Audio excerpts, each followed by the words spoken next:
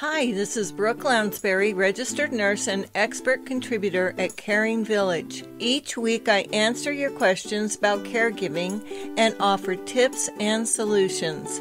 Medical disclaimer: although I am a nurse by profession, I am not your nurse. All content and information shared is for informational purposes and educational purposes only. It does not constitute medical advice and does not establish any kind of patient-client relationship. Always consult a professional who is aware of all the facts and circumstances of your individual situation before making any changes or decisions about your health or well-being. Today's question comes from Myrtle.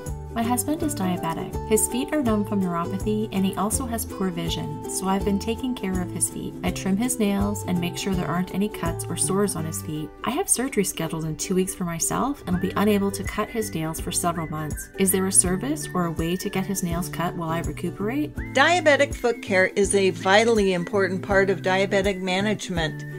I commend you on taking on this responsibility. As far as your question goes, check with your local foot care clinics for licensed nurses that provide the service in the home. But be aware that the service may differ between states due to licensing laws. Normally, their fees are usually very reasonable, and you may even want to have your own nails trimmed while you're recuperating. In addition, if your husband has Medicare Part B, diabetic foot care is included after a copay and deductible have been met. Be sure to have his care provider verify this type of service is medically necessary and check with the clinic you choose before the appointment.